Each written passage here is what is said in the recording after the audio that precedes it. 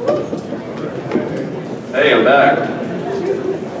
I stand again to nominate an experienced leader in our party who's contributed an immeasurable amount of time, energy, and knowledge to the cause of electing Democrats in Georgia. Having worked alongside Joe Traina for the last few years, I can personally attest to the work and dedication he's invested into building a network of well-informed, hyper-mobilized activists around the state. He's traveled throughout Georgia, assisting grassroots volunteers in their respective communities, as well as providing clarity and guidance about our charter, bylaws, and Roberts rules to prospective Democratic leadership. He's even recruited others to become candidates for party, office, and Congress. As secretary of his county organization for 2 terms, regional field director for the DPG, and organizer for grassroots operations in Georgia, Florida, Massachusetts, New Hampshire, and Washington State, he stands as one of the most experienced candidates to run for party officer today. Most notably, during his tenure as appointed program director and elected vice president of finance for the Young Democrats of Georgia, Joe earned awards for Program of the Year and Man of the Year, raising the bar and laying the foundation for a standard of efficiency and accurate reporting that still holds as a model to the organization.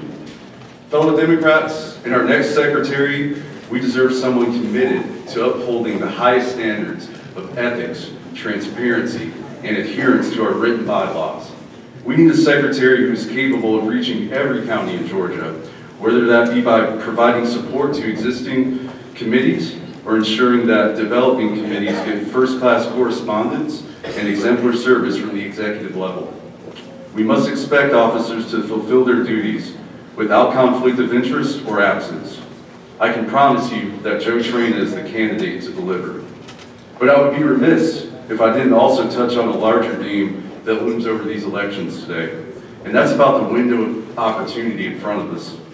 Now, more than ever, as we move into 2020 and take on the divisive agendas of the Republican Party, we urgently need to bridge the leadership of our party under a flag of shared work and responsibility in the resistance.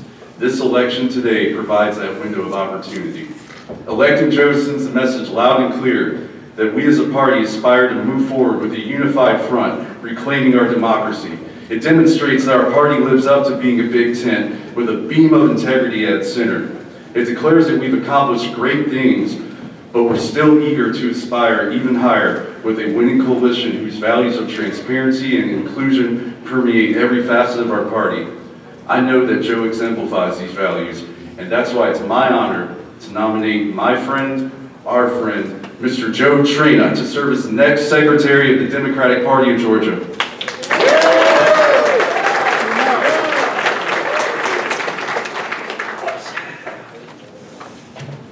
Hello, Democrats. My name is Michelle Sanchez, and I'm so proud to second the nomination for Joe Traina to the office of Secretary. When Joe and I met, I was running a race for State House against a Republican that otherwise would have gone unchallenged again. Thinking back to that defining moment, the encouragement, heart, and honesty of one person stands above the rest. Where others in and out of the party failed to show care or consideration, Joe provided a wealth of knowledge and tangible support. That's why when he asked me to run for vice chair of the Young Democrats of Georgia with him, I trusted and believed he would bring organization and campaign readiness to the team. I was elected and celebrated by my supportive friend, but YDG chose against making use of his talents as president. Having won a seat at that table, I witnessed what it would cost us in real time, money, and productivity. I also saw Joe persevere and overcome.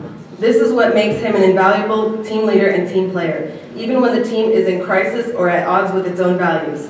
More important than climbing a ladder or holding a title, Joe's passion for getting the job done in an environment that can perpetuate cults of personality or blind loyalty to money or power, Joe's independence of mind and spirit always calls us back to our bylaws and platform. And that's why I trust Joe in the role of secretary. I can always call on Joe and count on Joe. And believe me, if he ever wants to reach you, he is relentless. These are the qualities the DPG desperately needs in a secretary, without any hesitation to commitment and without any conflicts of interest. Please join me in wholeheartedly nominating and electing Joe Traina for Secretary of the DPG.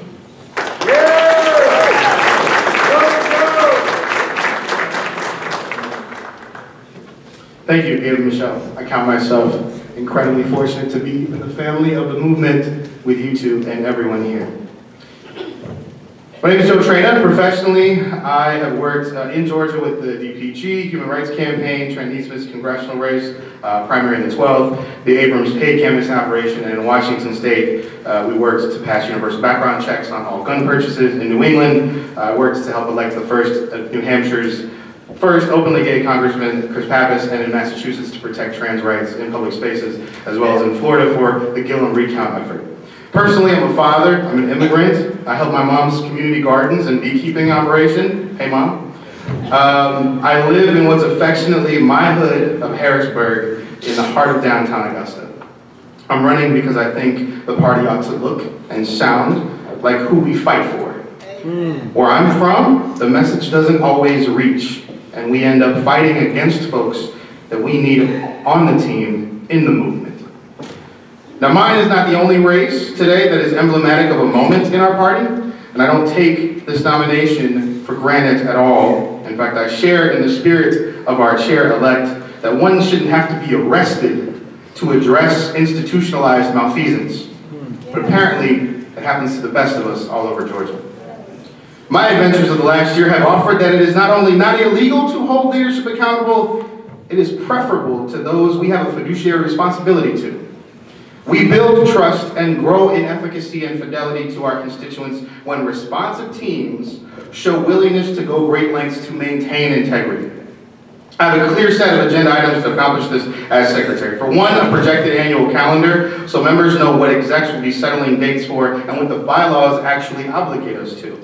Another is encrypting data and tracking its dissemination to make sure it's compliant. I will provide immediate correspondence receipts with 12-hour response time and a max of 36 hours as far as resolution turnaround for non-urgent communications. Right now that doesn't exist. That will change if I'm elected. I will publish, email, and make easily accessible minutes and make that the standard, as well as my own perfect attendance. I will be doing my job if elected, not requiring staffers to. I will also be explaining my votes when cast, because the decisions we make at our business meetings affect and rely on congruent efforts from the state committee and the counties.